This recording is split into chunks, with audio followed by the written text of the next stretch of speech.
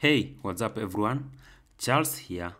Planetscale removed the year free or hobby tire in most locations, and as you can see right here, it's unavailable in my location. So this is a bad news for me and those who are following my course, full stack hotel booking web app course, because in this course I made use of Planetscale, and some of you are already having issues because now they have to pay for Planetscale for them to follow this course. But do you have to?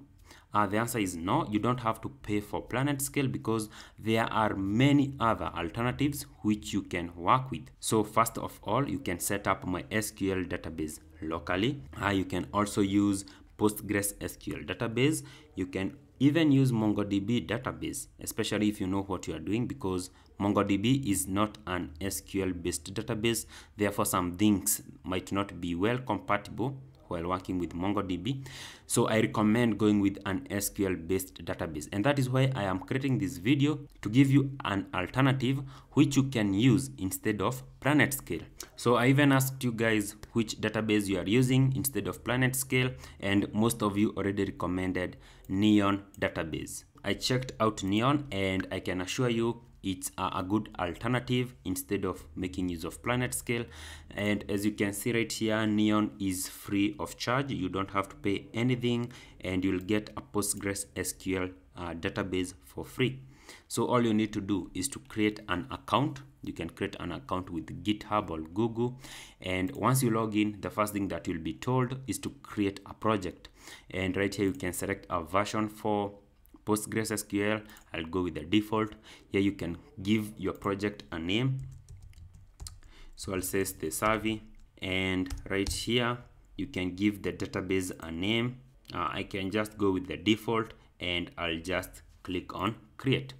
Once you create the project, you will immediately get a connection string to this particular database. So all you need to do is to copy that connection string. You can click on this copy right here, then you will jump in your .env file in your project and replace this particular connection string with that of Postgres. So what I can do right here, I can just duplicate mine and I replace this right here with PostgreSQL, and I go ahead and save that file.